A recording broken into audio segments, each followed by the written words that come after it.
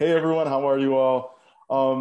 My question is for Julissa. Julissa, you've inspired so many, for hosting and reporting, including myself. And I love when you came to Chicago to host at the Jam, the U, a couple of years ago. But my question is, when filming the show, what inspired you the most to do it? And what were you most nervous to share with the world this time around?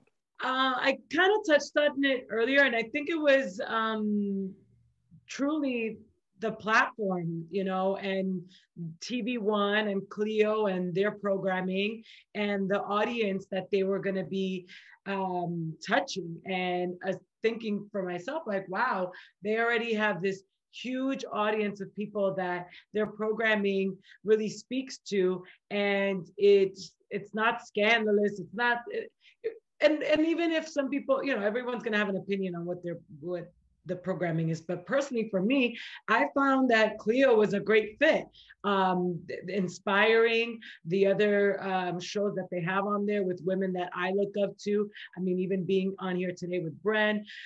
So I thought, wow, if I'm going to do something that's really going to put myself out there, it's going to definitely alleviate some of the nervousness, knowing where it's going to live.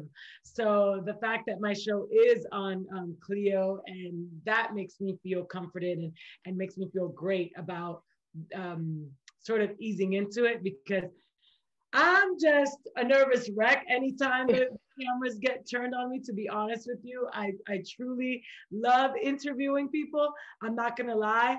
I always get nervous about saying the wrong thing, or just when the tables get turned and I get the questions asked, I much rather ask them than be asked. So that made me really nervous. Um, Flipping the camera, if you will, on me, and just seeing how people would embrace me ultimately. I did Empire Girls, and that was on another network, and that was years ago, and that was sort of a glimpse of my reality in this business. And now I think just continuing that with age, you definitely grow in confidence, I feel, and I've certainly had. So I feel better about this time around, being on Clio and sharing the things that I can share in confidence, as opposed to, because I've lived them and I've been through them now, and just digested differently at my age than before, when I was a little bit more all over the place, running around.